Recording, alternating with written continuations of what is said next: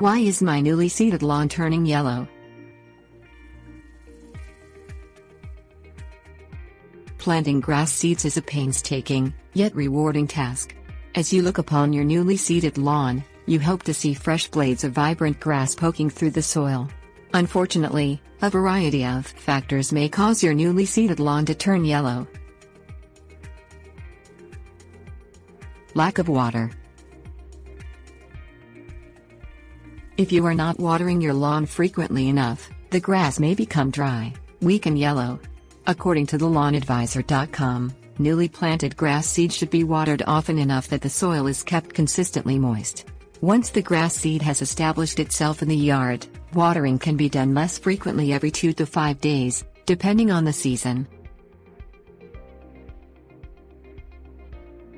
Imbalanced nutrients. Soil with imbalanced nutrients might also lead to the development of yellow grass. The most commonly imbalanced nutrients include a deficiency of iron or an excessive phosphorus. If this is the cause of your yellow grass, treat the problem by fertilizing the lawn with a product low in phosphorus. Lawn burn. Harsh chemicals, including insecticides, fertilizers and animal urine, can easily damage delicate grass seeds and blades. To prevent lawn burn, follow product instructions carefully. If possible, prevent animals from urinating on the lawn. Once the grass begins yellowing, combat it with frequent and heavy watering. Grass fungus.